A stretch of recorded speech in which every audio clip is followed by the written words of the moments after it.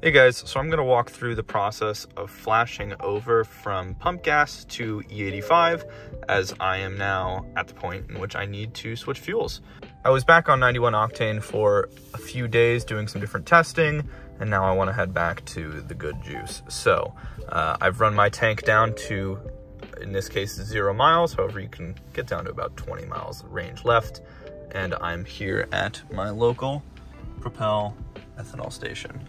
I can see based off my ethanol content analyzer, which is bolted right before the fuel rail, that my current E-content was E30, so I probably had about a gallon of ethanol left in the tank when I swapped back to 91 octane, which means that there's still a little leftover ethanol. So this will be more important later once I put in the ethanol.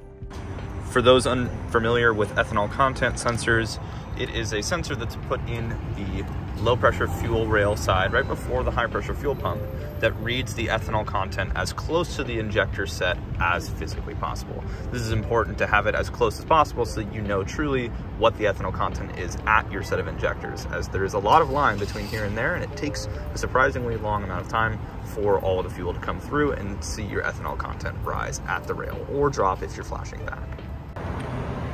So from here, once I'm ready to roll, go ahead and just fill up the tank fully with E85.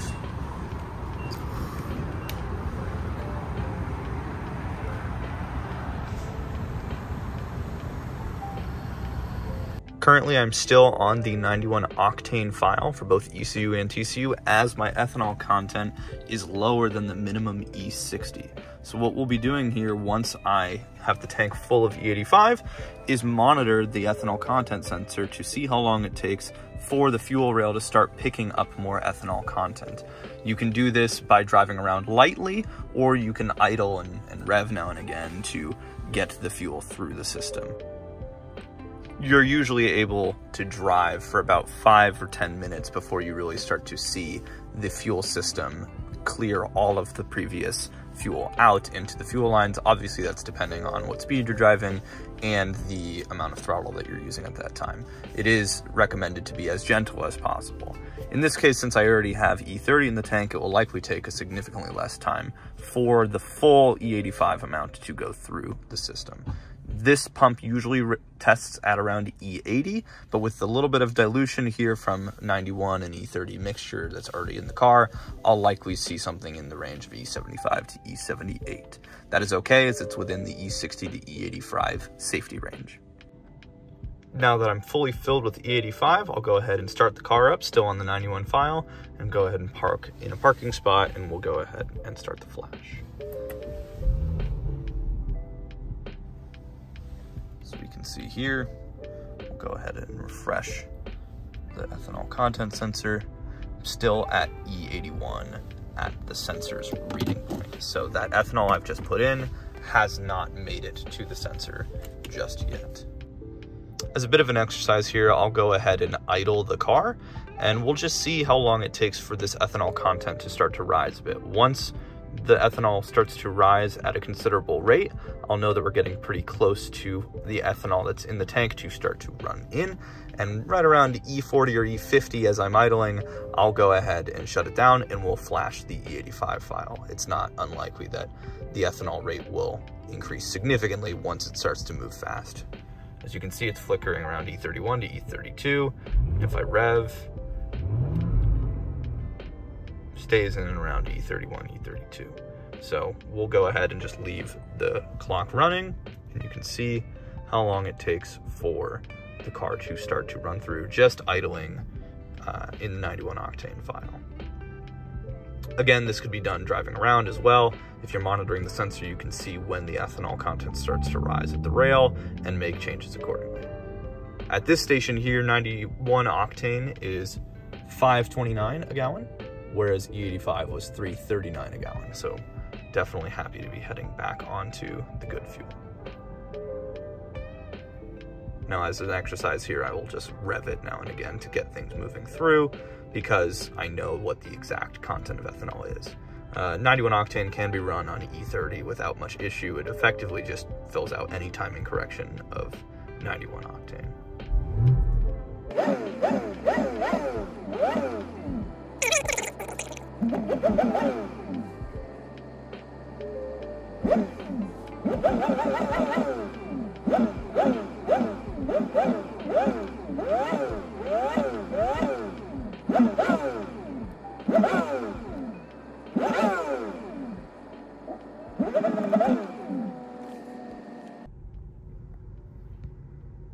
we've been doing this for about 4 minutes now, and as you can see, the ethanol content has not risen by any appreciable amount.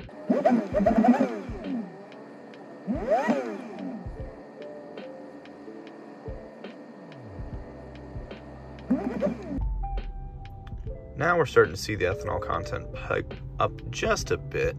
So that's 5 minutes in, or just about. We saw it finally move from E31, E32 to 33 and 34. So once we start to see this continue to rise at a more rapid pace, which we should start to see soon, then we'll go ahead and shut it down and flash over to the correct file. As you can see, as I'm revving, I'm clearing in new fuel, and it's starting to come through a bit faster. Now that I'm in and around E40, I'm gonna go ahead and stop revving, and I'll let it idle. The factory closed loop fuel adjustments will be able to cope for this level of ethanol content. However, since it's not an ethanol file, I don't want to be putting load under the car as much as I can. At those lower E contents, it's safer. Most 91 octane has E10 to E15 within it already, so lower ethanol contents within pump fuel is not too bad. So we'll go ahead and just keep an eye on the content and see how it climbs as we're idling.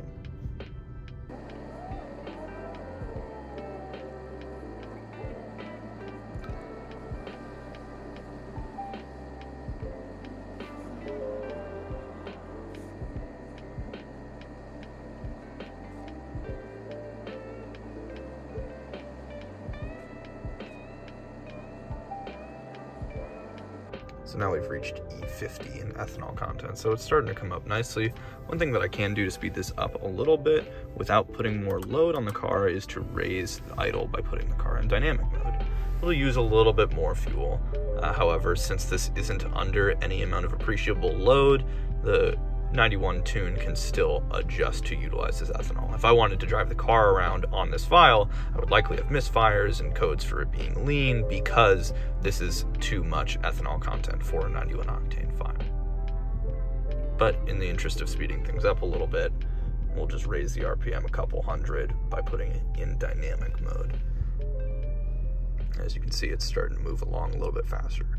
Once we hit our golden E60, we'll go ahead and shut the car off and flash over to the E85 file, which accommodates both E60 through E85.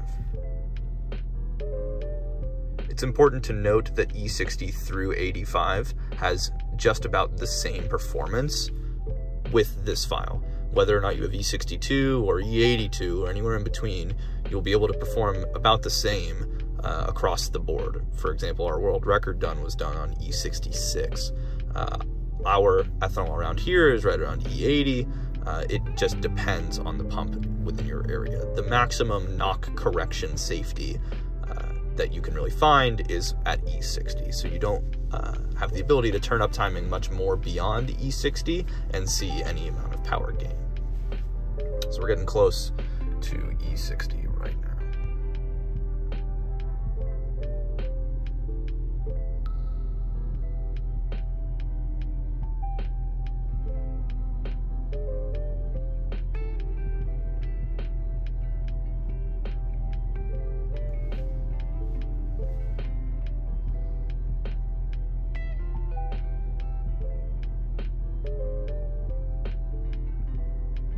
Great, so now that we're at E60, we'll go ahead and shut the car off and begin flashing the E85 file.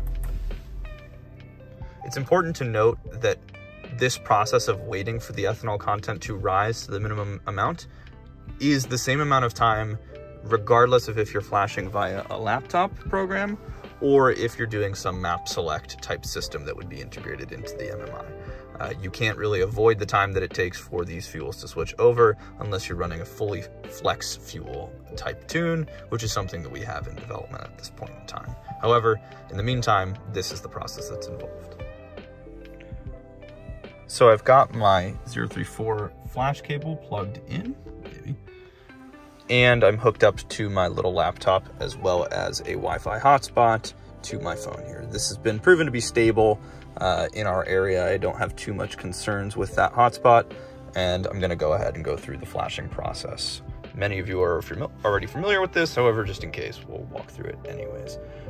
Something to note is that in this case, I'm not using a battery charger, as it is a fuel switchover, not a full flash. When you're switching octanes, it is best practice to use a battery charger or battery maintainer during the flash. However, at this point, when you're doing a fuel octane switch, it is such a fast flash that you can usually get away without issue. However, as a preventative, I've turned off my climate control, I've turned off the headlights, and am running as little things inside the car to maintain voltage. So we'll go ahead and go through and select to ID the ECU first. Since I am changing octanes and I have the stage 2 TCU tune purchased and installed, I also need to switch the transmission file to the appropriate E85 shift map file.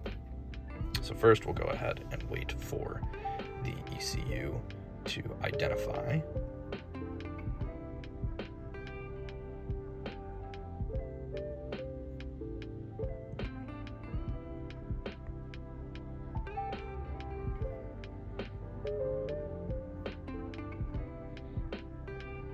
Great. So now that it knows my box code, we're going to go ahead and click next. And I'm going to flash stage 2. This car is a stage 2 equipped vehicle, and I'll be flashing E85 R2.0. By the time this video is released, E85 R2.1 will likely be available to the public, but for the purposes of this video, we'll go ahead and just walk through this. So current calibration is 91 R2.0, and I'm switching to E85 R2.0. The R2.0 is revision number. There will be R2.1 shortly that addresses some minor bug updates and patches for folks to make sure things run as smoothly as they can. So now that I'm clicking next, confirming some of my info here, and that I will be going from 91 to E85. I'm plugged in nice and safely. I've got E85 in the tank. It's E60 at the rail. Car's on. We're going to go ahead and click flash it. The bar is first going to run through doing a check to make sure it can talk to the ECU with no problems, that it has stable internet connection, that it can download the packets necessary to start the flash. So it'll go through 100%, and then it will begin the flash again.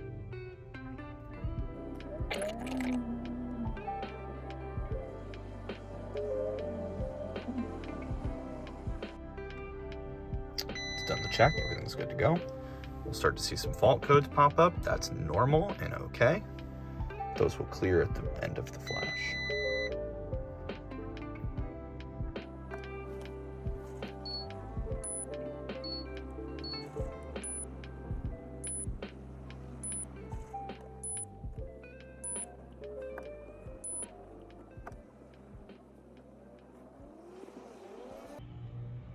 Great. So now I'll go ahead and follow the instructions and power off the ignition, hit enter, and we'll see my flash is successful. So all in all, that was about 2.5 minutes, maybe 3 minutes for flashing process. And now I'll go ahead and roll into the transmission tune. You don't need to turn the car back on again. Well, you do need to keep it back on again to reconnect, so I'll do that, but you don't need to fire the car up between flashes. All you need to do is click new flash, and we'll move on over to the transmission side of things. Hit the ID transmission code. Trans flashes in general are faster as well because it's a smaller packet that needs to be flashed.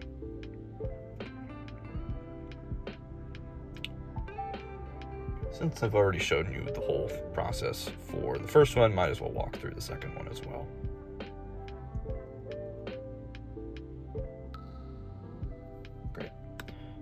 Click next, and in the same way as last time, my transmission tune is for 91 octane. Now I'm going to go ahead and select stage 2 E85. This is important if you've purchased the stage 2 files, as that does change the flashing and shifting portions of it. So we'll go ahead and click next.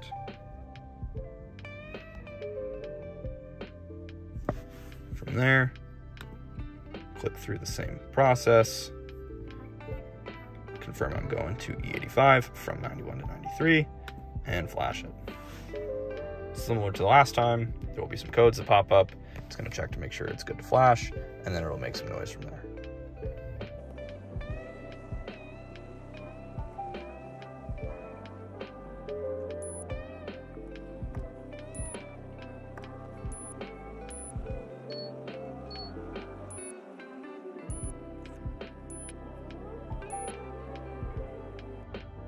once it reaches 100%, what it's doing is doing final checks to make sure that everything is taken as it should and that there are no problems with the flash itself.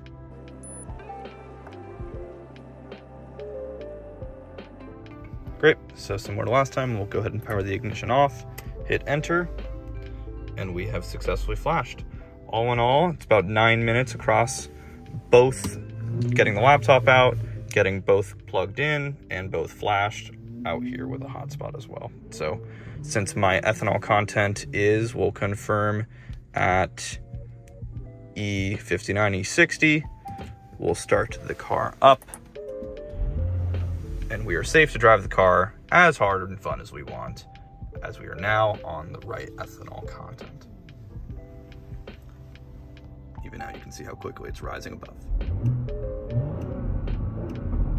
Fuel temperatures rose as it's reading the fuel that was stuck in the engine bay versus new fuel that's circulating through the fuel lines. You'll likely see that drop as time goes on. And then as time goes on, we'll see this ethanol content rise to whatever the true content is in the tank. I am guessing it's going to be around E70, E75 as well. Thank you guys for watching. Hope that made all sense and wasn't too confusing for you. If you have any questions, don't hesitate to email tuning@034motorsport.com. Thanks, guys.